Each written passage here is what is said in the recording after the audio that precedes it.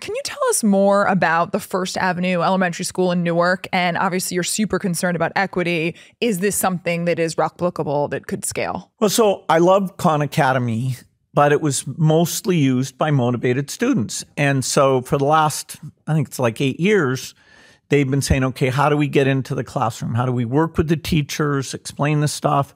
You know, yes, the computers, the internet stuff is getting more pervasive. The pandemic actually helped a bit with that.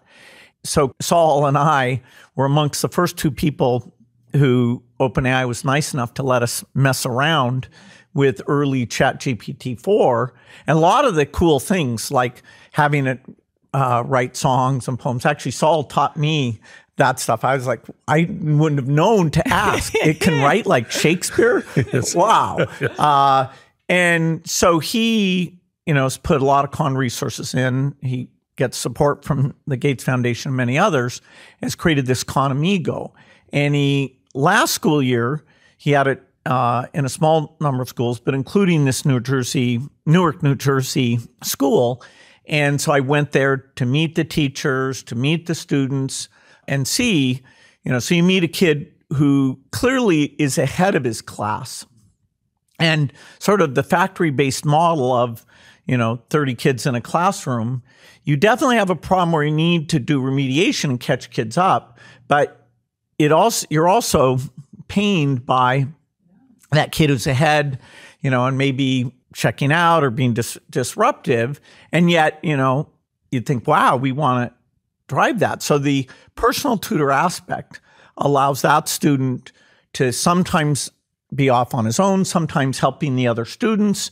And this, Khan dashboard, along with Khanmigo, which is seen, so when you walk in and you're a teacher in the morning, instead of people handing in homework and you have to deal with it, you just go to your dashboard and say, okay, who connected in last night?